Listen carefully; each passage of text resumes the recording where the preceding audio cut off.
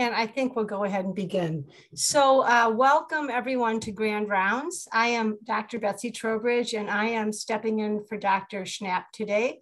And I want to thank all of you for taking an hour of your time to take care of yourself and learn. And as all of you know, previously I would always have a little meteorological tip, so I couldn't resist. And so I just want everyone to know that on September 22nd will be the autumnal equinox. It will be the beginning of fall. And so that is my tip for the day.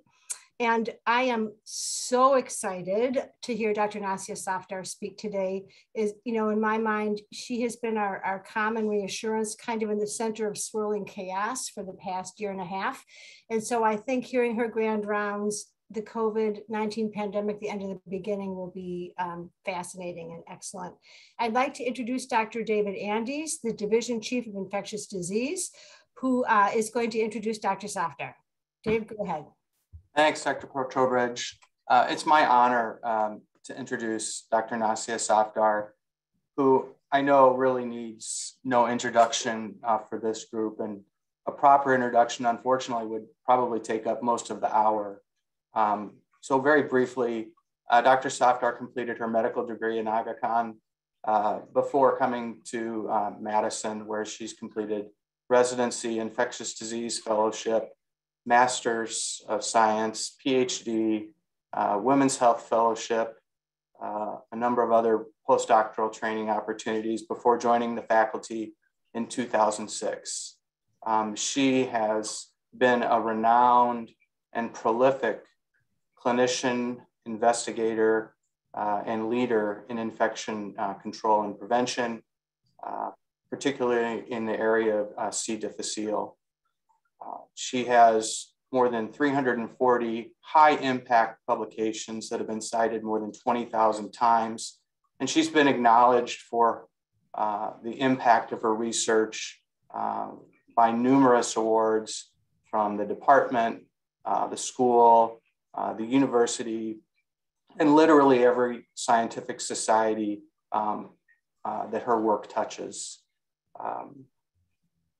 She's the most recent award Dr. Trowbridge mentioned is her naming as the first Dennis Mackey endowed faculty fellow. I can't think of anybody more deserving of that prestigious honor. And most importantly, as Betsy mentioned, Nasia has been the most calming and clear beacon of knowledge for our healthcare system, our patients, and our community during this pandemic. And I'm excited to hear her further distill what's going on. So with that, Nasia, I'll turn the stage over to you. Thank you so much, Dr. Andes and Dr. Trowbridge. It's a real pleasure to be here this morning talking about COVID-19, the end of the beginning. I just have a few disclosures that are on the slide here. And, we could talk a lot about COVID and that would take up all day. So I'm going to focus on three main things today. And certainly people can ask me questions about testing and long COVID or so on. But the focus is going to be discuss some recent developments in the epidemiology of SARS-CoV-2, review transmission risk, especially with the Delta variant now being predominant, and then examine the therapeutic options for COVID-19. So let's begin by looking at what some of the updates in epidemiology have been. And I'm going to focus on the more recent advances. I think when I mentioned the end of the beginning, when the pandemic first started, of course, no one knew anything, and we've learned a lot in that past year. But it has now evolved to the point that it's become an entirely different entity altogether. So focusing on the last few months is likely to be more helpful than reviewing the history of how it all began and so on. So, as we all know, just looking around us, we had a bit of a reprieve in terms of cases coming into our outpatient clinics and our inpatient setting, but that's largely over. We're starting to see an increased number of visits of the emergency department in urgent cares, and the same is being reflected around the state and in many states around the country. When we look at our recent hospitalization data, so this is just for the first 2 weeks of September, and you can see that, when things were reasonably stable, we were averaging about 10 or so hospitalized patients at any given time. And that number has started to creep up over the last month. So in this 2 week period that is on this slide, Adult patients, 29 were admitted for COVID-19, and we do make a distinction between those who are admitted for COVID reasons versus those who are admitted for others. And the other is typically because they're either found to be positive at admission or it's a preoperative situation. We have also had a number of pediatric admissions, and when you look at them as all comers, it gets alarming when you break it down into the numbers that are admitted for COVID versus admitted for other reason and found to be positive. Then it's a more accurate reflection of what we're seeing. Also, while this talk is about COVID, I don't think we want to lose sight of the fact that in respiratory virus season, we're going to be seeing other things. And the other thing that is sweeping the state right now is respiratory syncytial virus, which is in sharp contrast to the numbers that we have seen last year, in addition to COVID. This is what the situation looks like on the adult side. So again, this is for the first 2 weeks of September. There were 67 patients with laboratory confirmed COVID-19. The data on the right-hand column is pretty discouraging. There were only 22% that were fully vaccinated. This includes those who were admitted for COVID and those that were admitted for other reasons. And the median age over time has come down from the 70s, 80s it was in the earlier days, and has remained stable at 51 now for several months. Over half of UW Health employees have had at least one test for COVID-19 since the pandemic began, and 10% have tested positive at any given time. We have a very low threshold for getting healthcare workers tested for obvious reasons. Now, of course, as life starts to return to normal and to go on, because we couldn't have kept going with the fits and starts approach forever, there are going to be an expected increase in the number of cases. The good news, though, for our own campus is that a large proportion of both students and employees have been vaccinated. Of course, there's room for improvement here too, but this is pretty encouraging news. Having said that, the group that is now testing positive are typically those with either mild or moderate symptoms who need a COVID test to diagnose what they have. And you can see that over time, the positive test results by day are rising. This is, of course, not unique to our campus. Institutions of higher learning all around the country are seeing the same thing. Typically, there's a peak the first few weeks after classes start, and then it starts to stabilize to a more manageable level. Fortunately, no hospitalizations or complications have been reported in patients testing positive at this time that are UW students. So what does the Wisconsin data look like? Well, activity is either very high or high, and the difference between high and very high is pretty arbitrary. So 56 counties have very high activity. The uptake as a state for the vaccine is hovering around 50 to 55%. So of course, there's room for improvement there, even though Dane County specifically is better than the rest with about 72% people that have had at least one dose of the vaccine. I think when we look at the number of new confirmed cases, which is a 7-day average, and the percent positive by test, it's pretty clear that we are on the upswing. And every so often we think that maybe we've stabilized and maybe we've plateaued, but I don't think we can say that at this point, either for the state or for locally for us. These are just the benchmarks for what's considered low, moderate, and high. You can see that it takes a lot to go to either moderate and low, and we've never really been at a low level ever since this all began. So I don't expect that we'll get there anytime soon. And when you look at the disease activity, this is the breakdown across the various counties. A lot of it is reflected in vaccination rates, and the counties with lower vaccination rates, as expected, have higher case counts. When we look at Dane County specifically, the middle column there, people who are hospitalized, at the time that I took a screenshot of this, it was stable, but now it's actually on the increase. And I think we're seeing that in the people that are coming into the health system as well. Vaccination progress continues to happen, but is slower, I think, than one would like, just nationwide, not just for Dane County. The COVID-19 inpatients and inpatients in the ICU trend has crept up a little bit, is somewhat stable, but on a day-to-day basis, there is a need to evaluate to see whether we have the capacity and the ability. Unfortunately, thus far, we're in a reasonable situation when you look at Idaho, for instance, that has adopted crisis standards of care, on hopes we don't get there, but it's something that we have to plan for and be prepared for if we do. The age range that is responsible for the vast majority of cases has hovered between, it's in the early 30s, and now with the cases rising on the UW campus, it's likely going to also include the 18 to 22-year-old population. And when we look at hospital bed capacity, so you can see here what the hospital bed situation looks like. It's not as bad as one would think, but it's still the beginning of the fall season. And so we'll see which way things go as far as hospitalizations and the need for medical care arises.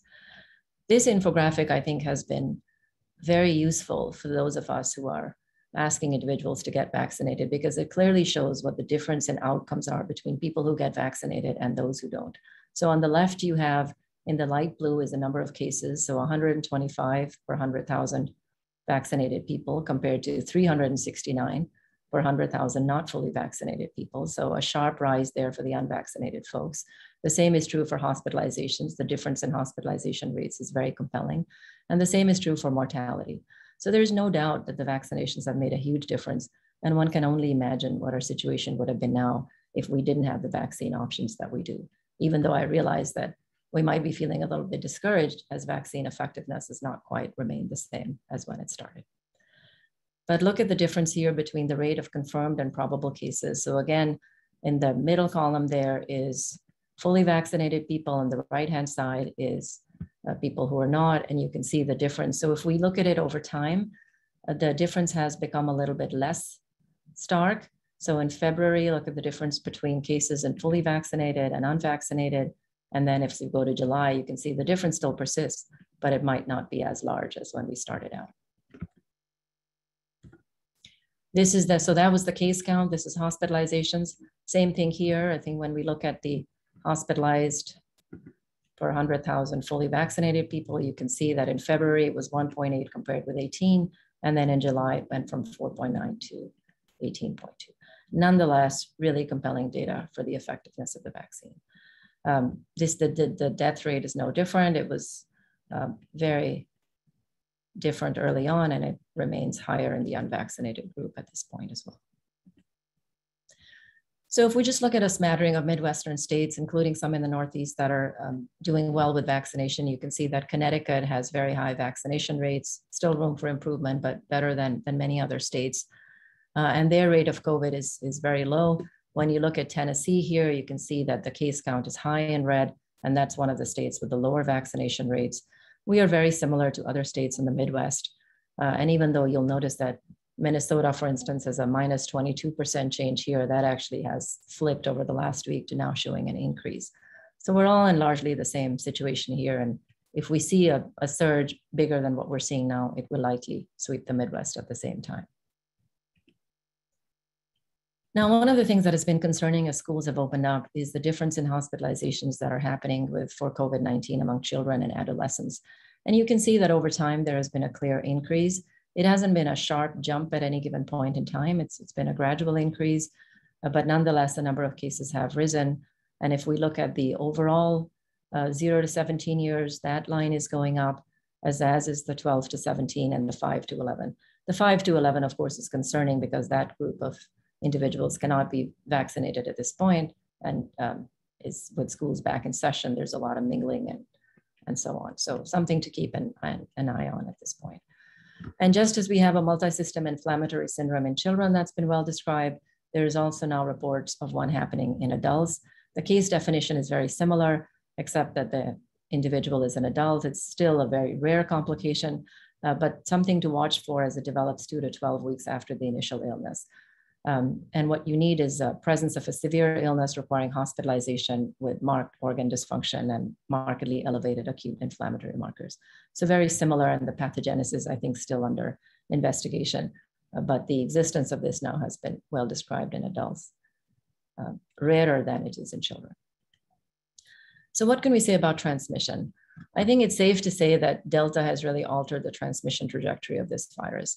And there are many examples that you will find in the literature where there's clearly airborne transmission of Delta in situations where there's poor ventilation or in situations where you cannot explain it by other means.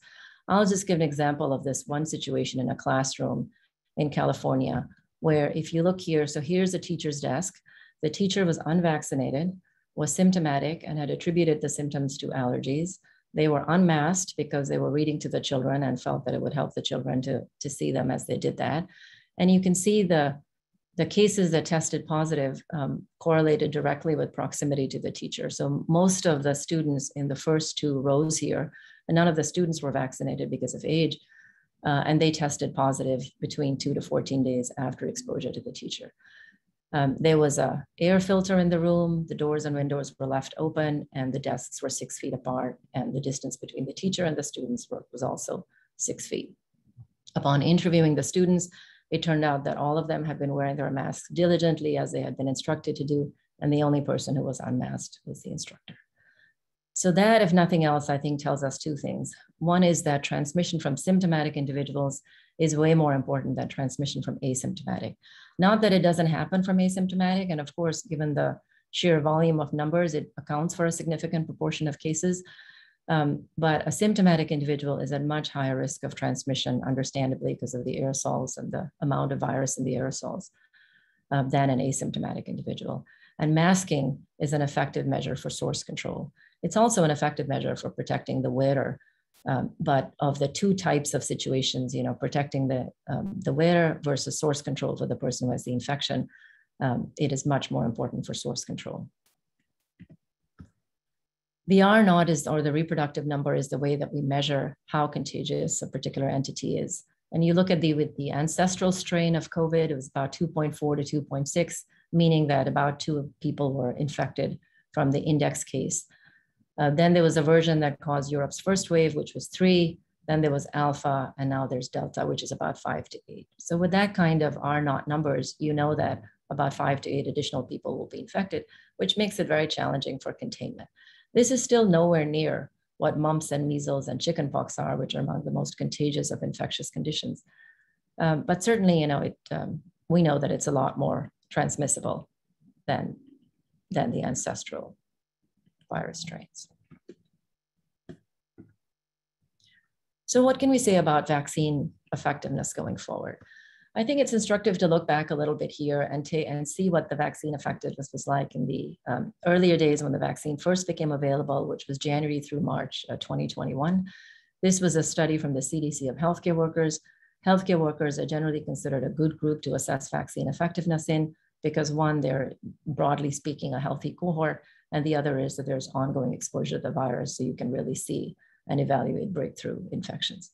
So pre-Delta, which is what you see here, for people that received the Pfizer and the Moderna vaccines, vaccine effectiveness was very, very high, ranging from 86% to 96.9%. And that, I think, was reflected in what we saw. There were several weeks, all the way from January through July, when all of a sudden employee infections plummeted. We had several weeks where we had 0 infections, and that's not the case anymore, which I think is reflective of somewhat waning immunity over time. But if we don't look at healthcare workers, if we just look at hospitalized adults age 65 or older, we can see that the same thing applied there. Full vaccination conferred an amazing amount of immunity and very high vaccine effectiveness. Slightly less as you went down to partial vaccination and so on. But if you were fully vaccinated, you could be very certain that you were well protected. So what happened during Delta? Well, we know vaccine effectiveness during Delta is lower. This was a repeat study of healthcare workers, multiple states, but this time they included the period when Delta became predominant, which was sometime over the summer of this year. So you can look at pre-Delta variant predominance, fully vaccinated, vaccine effectiveness in the orange here is 91% with a range here. And with the Delta variant predominance, vaccine effectiveness has dropped and could be as low as 26% and as high as 84 with an average of 66. So I think what that tells us is then that over time, and this could be a function of waning immunity, or this could be a function of Delta being more predominant, but either way, we can no longer look forward to the same protection that we had in the earlier days when vaccines first became available. There's much less data on the other vaccines that are being used in this country and around the world, but I think the gist that people are seeing is the same. And this was recently published just a couple of weeks ago, which is exactly what we're seeing. Resurgence of SARS-CoV-2 infection in a highly vaccinated healthcare system workforce. Over 90% of our healthcare workers are vaccinated. And you can see that vaccine effectiveness, if we go all the way from March, 93, 96, 95, and then came to 65 in July, which is when we started to see increasing cases. This is the University of California healthcare system that publish these results. So all of that might seem a little bit discouraging, but just imagine what the situation would have been if we hadn't been vaccinated. And so that's pretty easy. One doesn't have to imagine it. All you have to do is look at rates in unvaccinated people versus vaccinated. And so this is infection rates here and hospitalization rates here, and a massive difference between people who are fully vaccinated over here versus those who are unvaccinated. That difference, as we showed earlier, continues to persist. So vaccination still remains our best and biggest defense against SARS-CoV-2. The waning immunity question is actually a subject of active discussion right now with the FDA and the ACIP meeting. FDA, I think, is today, and ACIP will likely be next week when they will discuss what to do about the boosters. And the trouble with the boosters, of course, is that it's confounded by Delta. It's also confounded by behavior change, because as people started to get vaccinated, we started to mingle, we started to wear masks less often. Mobility levels actually are at pre-COVID levels, and masking is only about 20 to 30% of the population. Certainly better in some places than others, but for all the reasons that we know about, people tend to be reluctant about masking in public. So are we topping off versus are we actually prolonging immunity? There's data from Israel that suggests that vaccine effectiveness over time has waned even when Delta wasn't as predominant. So perhaps there is a reason for the boosters, but I think that it will not be a slam dunk decision necessarily, even though it eventually may come down to the fact that yes, we need a booster. The one exception though is immunocompromised hosts. And of course that additional dose has already been approved, but the 2.7% of the US population that is immunocompromised in one way or the other, we do need to study how the vaccine behaves in that population. And of course, there's a number of really good reasons why you might consider an additional dose in that population, ranging from much more likely to get severely ill from COVID. There's a higher risk for prolonged shedding. We've seen that in a number of our patients where we have CT values or cycle threshold values that remain very low, suggesting that the viral load is still very high, several days to weeks after the initial infection. There's also low antibody neutralization titers to SARS-CoV-2 variants in this population, and they're more likely to transmit to household contacts because they remain infectious for longer. A number of breakthrough infections that we have seen in our fully vaccinated people have also been in those who are immunocompromised. So a number of good reasons to worry about this group here. And when we look at vaccine effectiveness, I showed you some numbers about how great it looks in people who aren't immunocompromised. When you look at the immunosuppressed population, you can see that depending upon how many doses people have received, it could be as low as 25% after the first dose of the mRNA vaccine for that population. And if we break it down into different subgroups of immunocompromise, in this study, they looked at people, and this is the percent antibody response here. So you can see that in some populations, even though they're immunocompromised, the antibody response wasn't terrible. It's pretty good here, as in hemodialysis. Solid organ transplant, I think, is particularly vulnerable because their antibody responses are very low. And then this is a bunch of other immunosuppressive therapies where there's a lot of variation compared to healthy controls. So what happens when you give a third dose to this population? Well, the results look a lot more encouraging. So among those, and this is a smattering of 4 different studies that have evaluated this, if you didn't have detectable antibody response to an initial mRNA series, about 50%, as high as 50%, developed an antibody response to an additional dose. So rather than calling this a booster, I think this may just be the schedule that immunocompromised patients need to receive, because it takes a third dose to give them appreciable protective antibody response. Now, of course, there's a lot of caveats with only detecting antibodies, and there's a lot of variation in the tests that one can do. But even with all those limitations, it seems that this is the right population that should receive an extra dose. So the 2 distinct potential uses for an additional vaccine dose are, is it likely to be needed when the initial immune response is insufficient, which is the case in the immunocompromised population, or is it a booster when we think that the initial sufficient response has waned over time? And that's what the discussion is actively underway for the rest of the population. Even if the booster is approved, it is likely that it will first be available only for those who have received the Pfizer vaccine, followed probably closely by Moderna. Very little data on J&J at this point, but I think it's only a matter of time before that recommendation will also be made. Now, what about mixed dose theories? There are questions arising in people who had maybe the Pfizer mRNA vaccine in the beginning, and now with the booster, does it matter what what type they get. There's an active study ongoing in the UK that is intentionally assigning mixed dose regimens to be able to study their response. But in observational studies, and in this one trial that mentioned, there doesn't seem to be harm in mixing dose series, and there may be some superior immunogenicity, although I think evidence for that needs to really be bolstered before it becomes a recommendation of any kind. I think the bottom line here is that if you have the same vaccine available, that's still preferred that you take that. But if you don't, then mixing doses is okay. So what can we look forward to for the rest of the fall and next year? This is a mixture of several different models that the CDC has compiled. The IHME one here from Seattle is the one that many of you may be familiar with, but there's a lot of different ones, and they all have different underlying assumptions. So the idea is to combine some of them in some way and to display them so that people can realize the various differences that might exist. So these are national projections, and I think some of them show that the cases are likely going to stably increase. In some areas, depending upon whether the peak has already occurred, cases may actually decline. And I think for Wisconsin, the projection is, at least for until October, is that we expect to see a rising case count. To what extent it rises the way that it is now, I think is the question. And the booster coming right in the middle of it may help to some extent. So what happens with people who are vaccinated who still get a breakthrough infection, and what is their chances of transmitting COVID-19 to their loved ones or other close contacts?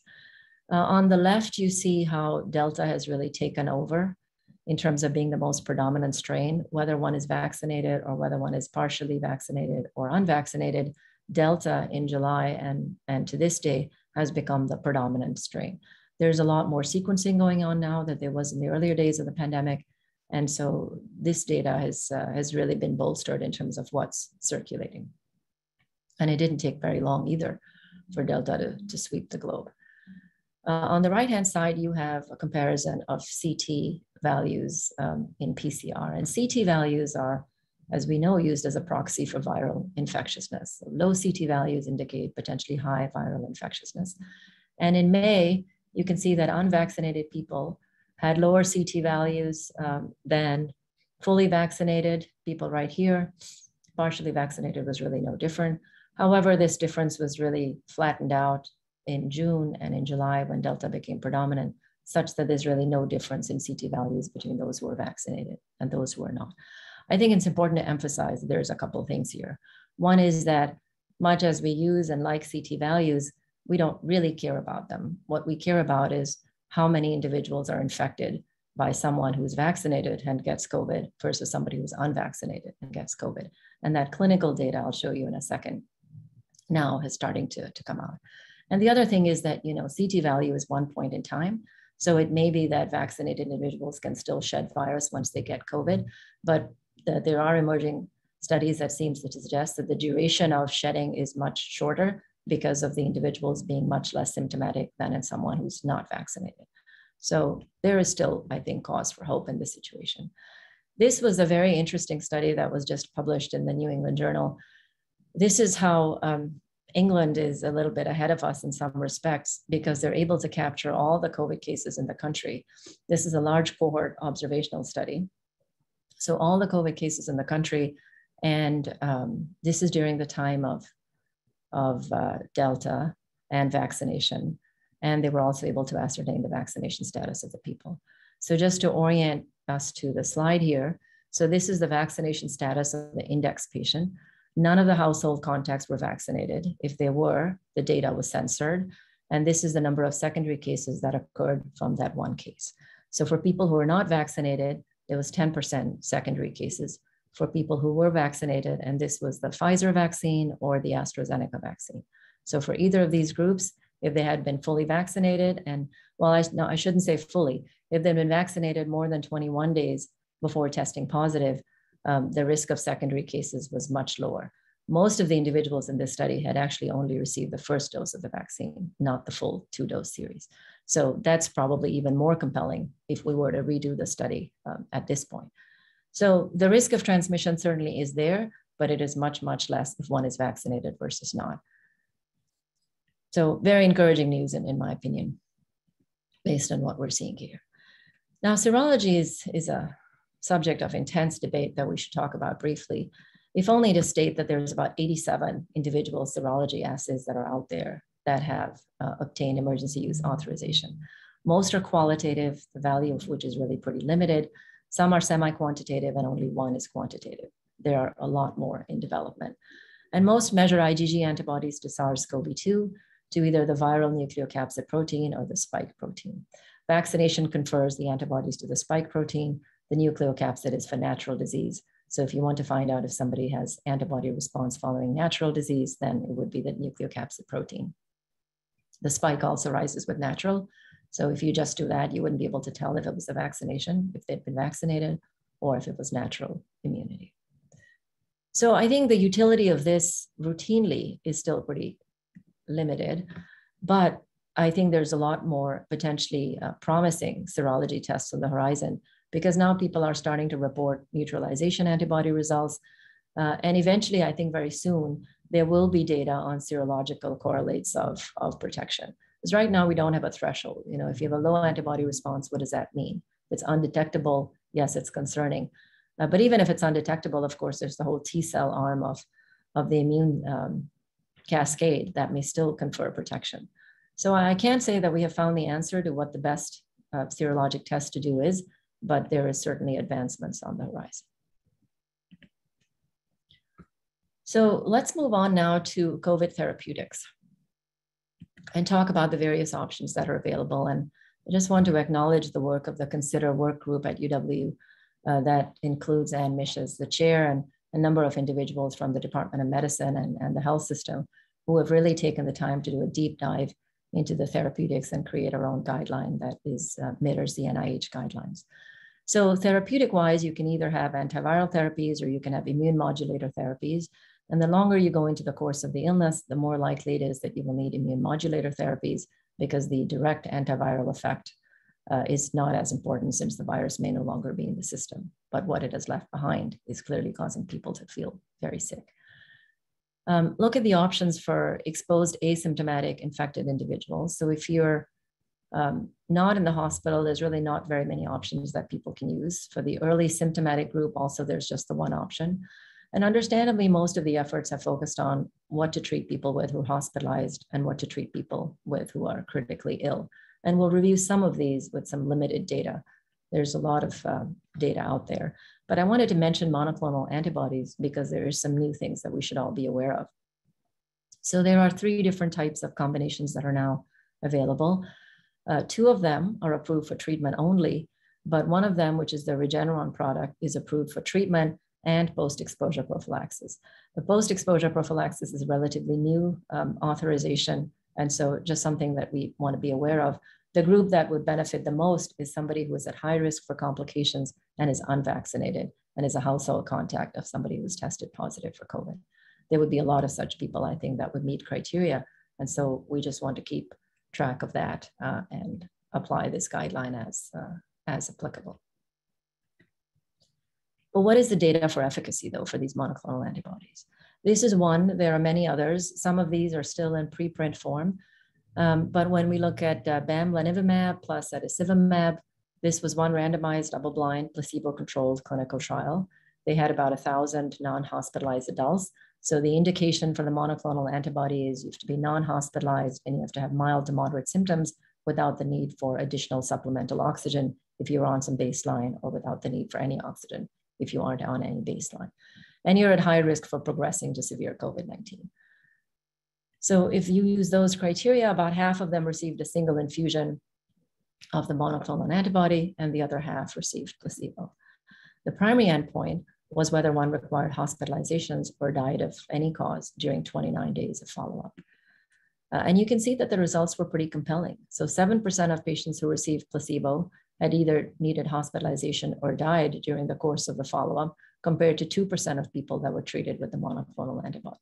These are pretty compelling findings, which is about a 70% reduction that have been found with the other types of monoclonal antibodies as well, and led to an FDA emergency use authorization for the use of these products for outpatients with COVID. All 10 deaths in this study occurred in the placebo group. Now, what about casirivimab and indevimab for post-exposure prophylaxis?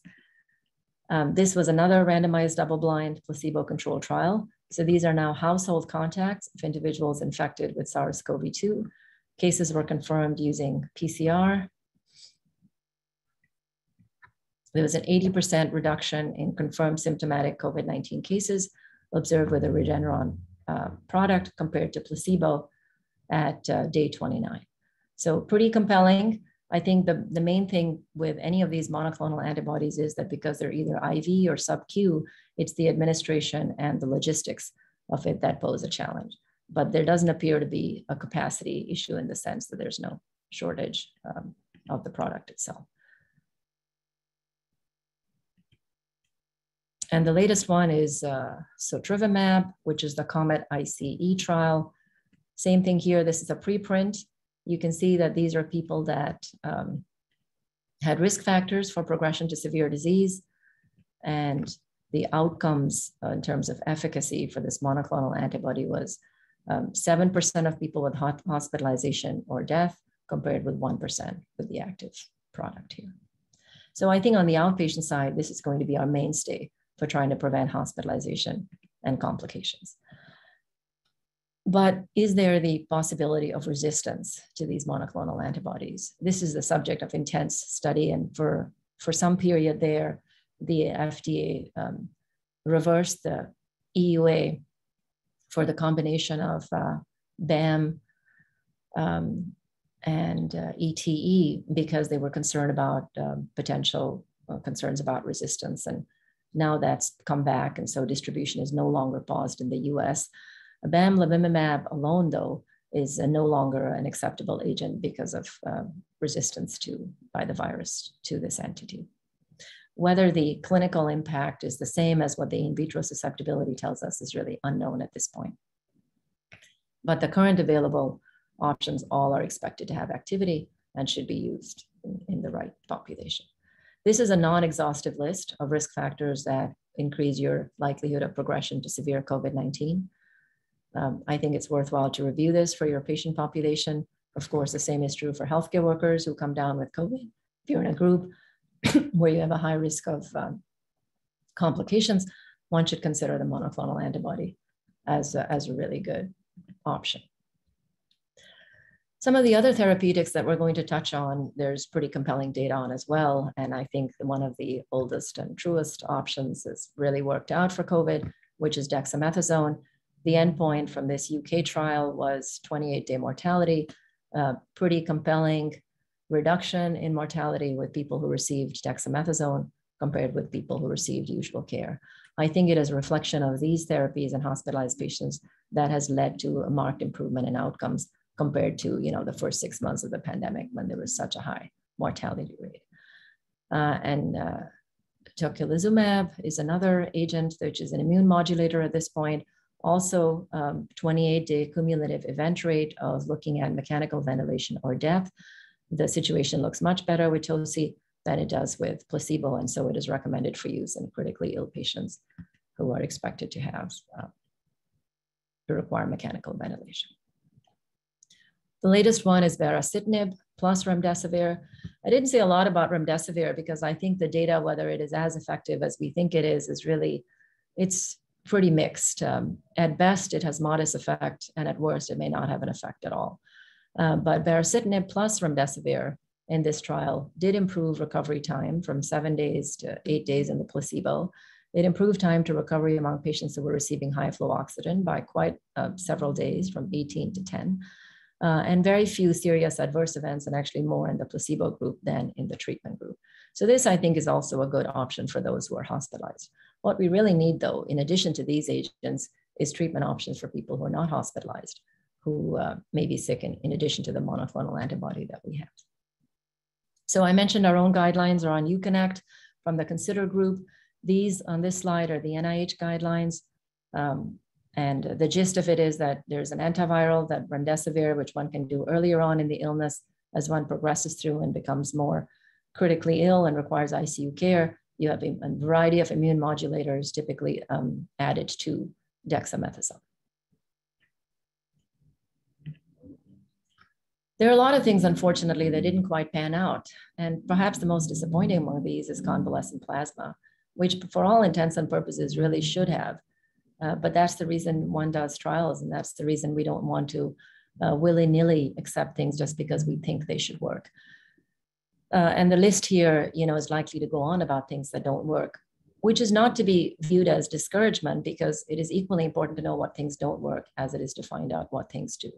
There's about almost 400 treatments and 241 antivirals under study. I think what has received recent media attention has been the vast increase in ivermectin fills. This is from a pharmacy that's online that boasts its data on how many fills for various medications. And the pink is 2019, the purple here is 2020. The fill rate has exceeded by far what it should be. And it led the FDA to post what should be a pretty self-evident statement. But I think it's a little bit unclear why people are choosing to embrace unproven therapies, but yet refusing to be vaccinated. And finally, I'll just end by describing the ACTIV-6 trial, which is testing several medications. It's sponsored by the NIH, can be participated from anywhere in the US, and medications are shipped at no cost. And the question is, what are they studying in the ACTIV-6 study? Fluticasone, which may be potentially promising, fluvoxamine, and ivermectin is also one of the arms of studies. So perhaps we'll wait to see what this trial shows, but there may be some potentially promising options. So what is the end game with COVID-19? I think the end game is to make it a manageable threat. I think initial expectations of elimination or eradication, or if it's going to go away, are not likely to pan out. It would likely stay endemic. It will become a part of respiratory virus season, like many other viruses are. And what we really need is more oral medications for outpatient use that are easy to administer and a few side effects or no side effects, ideally. I think we need to refine a vaccination schedule. And most importantly, we want to make vaccines available to children as quickly as one can. We are a site for the Moderna pediatric trial. And I think the NIH and the CDC believe that a pediatric vaccine may be available by the end of this year. And that would be really very welcome news. And hopefully then we can work on something else besides COVID at some point. I will conclude at this point. I just want to acknowledge all the entities that have supported the work. Thank you very much, and be happy to answer questions.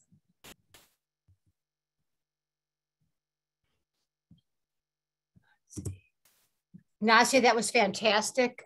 You are kind of an expert at perusing questions. Would you like me to ask you, or would you like to just go ahead and go through the questions? Let me see if I can do this here. Okay. All right, so Bat Brunner wonders, has anyone looked at COVID seroprevalence in northern Wisconsin, any way to factor our comparison? Yes, we are very excited about potentially ongoing results of ongoing seroprevalence studies. All of the ones that I've seen still are from 2020, which is useful and showed about a 10% prevalence in Wisconsin and many other states as well. But there hasn't been anything for this year thus far. They're all happening, and so I expect we'll find some results, but don't have those yet. The only one I've seen, which has come with a lot of caveats about methodologic limitations, has been the one from India, where they showed almost a 70% seroprevalence positivity in individuals where COVID really ravaged those regions.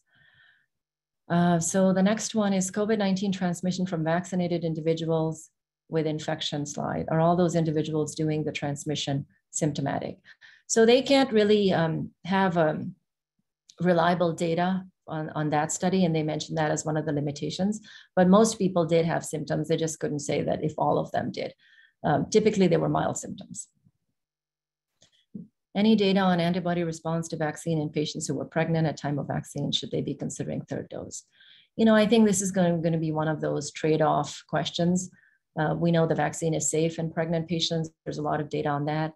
And I think the question is whether they would be considered for a third dose. My inclination is that they would be, but I think we'll find out very early next week if that'll be the case. Can you discuss vaccine-associated myocarditis in children? Well, I think I can discuss what we know about it, which is that it is a rare complication, but it does appear to be associated with vaccine use. I think in terms of, should this dissuade somebody from getting the vaccine, given the rates that occur of vaccine-associated myocarditis, I would say no, and the various approving entities say the same thing, that we should still administer it to children, but it is listed as a rare complication of the vaccine. Do projections include vaccine being approved for and administered to children in winter or spring? So the projections are for approval this winter. I think by the time everything is said and done and it's started to be administered, it will likely be spring. Of course, it's been said before that a pediatric vaccine was going to be available very soon, and it hasn't happened. So I would just give it a little bit of a lag time here, but I think that it will happen. Certainly the approval, I think, is likely to happen by the end of this year. Any studies correlating risk or outcome relative absolute lymphocyte count? I don't know that I'm an expert on this because I haven't reviewed the literature specific to whether there's a lymphocyte count question, but I can get back to you on that one. Why do some studies not consider people who receive J&J fully vaccinated? I think if that's the case, that's probably a flaw there, because if you've received the schedule, which is a single dose for J&J, you are to be considered fully vaccinated. In our interpretation of vaccines and their effectiveness, we are considering that to be a fully vaccinated situation. Is there a clinical utility for checking COVID antibody response to the third dose in immunocompromised patients? Well, I think the clinical utility could be there for certain patients, but because of the difficulties in interpreting that data, it's not recommended that it be used routinely. So for instance, if you find a detectable antibody response, then that may reassure the patient, and that's great. But even if you don't find it, they may still be protected after the third dose. And so, I think on a case-by-case basis, one could entertain it, but not routinely. Could you comment on the Pfizer-funded study in NEGM on tofacitinib? Only in the briefest of ways. I've reviewed the literature on it, but not to the extent that I can say too much about it, except that it could be used as a substitute for baricitinib, which there appears to be a shortage of, since that's really an RA medication and is needed for that group. Is there a difference in viral shedding between vaccinated and unvaccinated?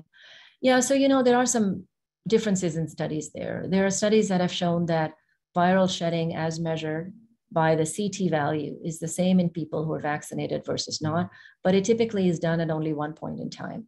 And there are other studies that looked at longitudinally and found that the total duration of viral shedding is less in people who are vaccinated versus not. I think it's safe to say that viral shedding overall is going to be less in people who are vaccinated, but there likely will be some. It won't be, none. And that's something to be aware of, which is why masking has such an important role to play still for management of the pandemic. If J&J has a much lower vaccine effectiveness, why not vaccinate them with Pfizer or Moderna?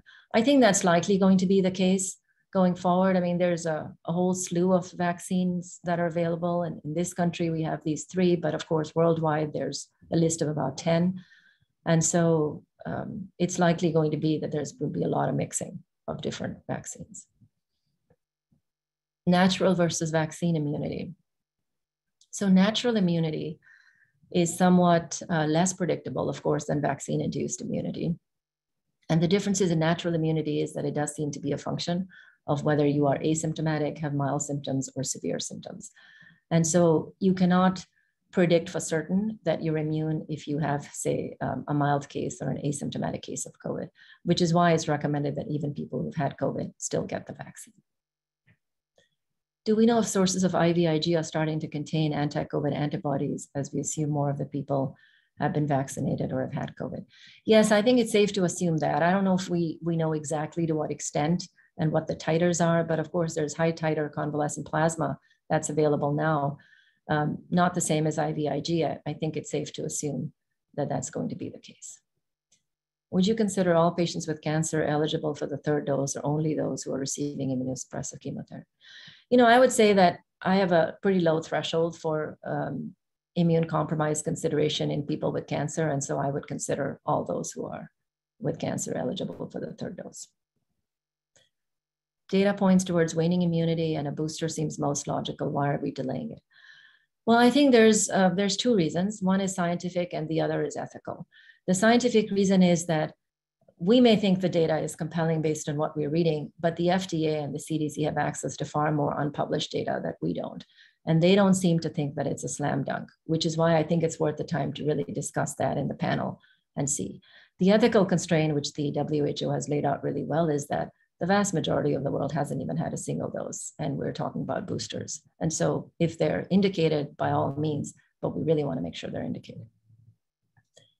Who is providing ivermectin scripts and why would they? Well, you would be amazed. Apparently, you don't need an ivermectin script if you're taking ivermectin for veterinarian purposes, and you can go to any store and request that for an animal and then take it yourself. There probably are other people who are also giving scripts, but it's not within anybody's recommendations to do so. The Consider Committee currently updating guideline to include baricitinib. Thank you.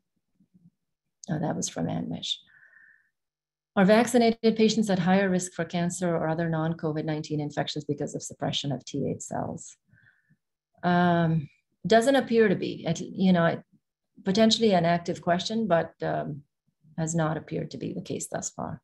Of course, it's still early days with the vaccine. Wondering about the availability and cost of the monoclonal that you mentioned for pre-hospitalization treatment. So the monoclonal antibodies are available. It's given directly through DHS. They are free of charge. At the UW Health System, there's a hotline that you call and they can get you in, and it's administered in the infusion center.